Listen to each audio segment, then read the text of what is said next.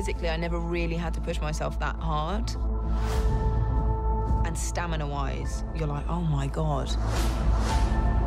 It's like a psychological thing of knowing that you can do it more and more and more. Daisy is training for a moment where she is on the islands and she has a moment to herself and she's practicing with the staff. And then she realizes, well, am I wasting my time practicing with this staff? I have Luke Skywalker's lightsaber in my satchel. Set.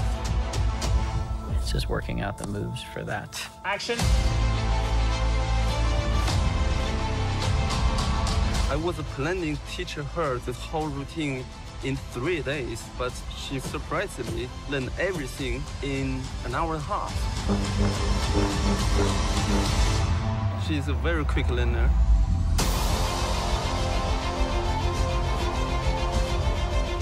This is the hardest physical thing I've done yet. The suit can be very restrictive just to move in, just to walk in. You do the move and you think, gosh, is it lunchtime yet? Finn and Phasma end up face to face, which results in a major fight. One thing I do want to do is do the whole fight by myself. It was a really good scene to shoot, very tiring though. What was cool was learning different types of fighting. It was intense and fun, but really hard. Training yesterday was great, and then today we started and I was just like, ugh. I was watching Adam and he gives it so full out every single time. And it was kind of like, oh my God, I can do that, I can do that.